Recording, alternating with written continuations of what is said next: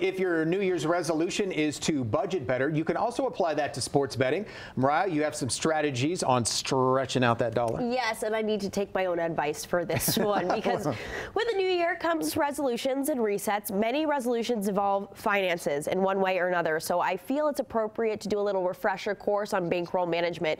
The term bankroll refers to how much money you're dedicating to sports betting. Once you've established how much you're willing to risk losing, your next step is to determine what you'll be using as a betting unit, or the amount you're willing to wager on one game.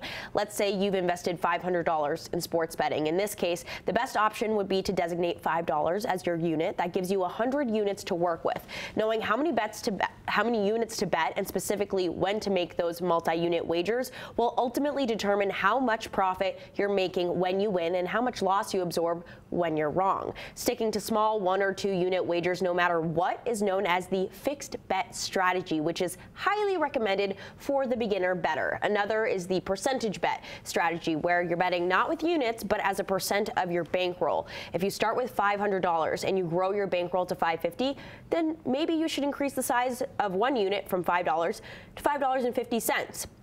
This allows you to safely increase risk during a winning streak and will increase your potential profit rate.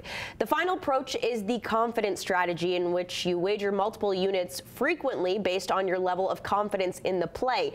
This is the riskiest strategy of them all. Yeah, I was going to say, that seems dangerous. Yeah, it is a little bit. I don't think I will be doing that, but it requires not only incredible discipline, but the ability to pick correctly a lot. So whatever system you use, be mindful of your budgets at all times, and we are being financially responsible in 2023, Dave. We are. We have to be. In fact, I made 5 bets last weekend. How'd you do? 0-5. Nice. No, actually, I went 2-3, so not that bad, but I lost.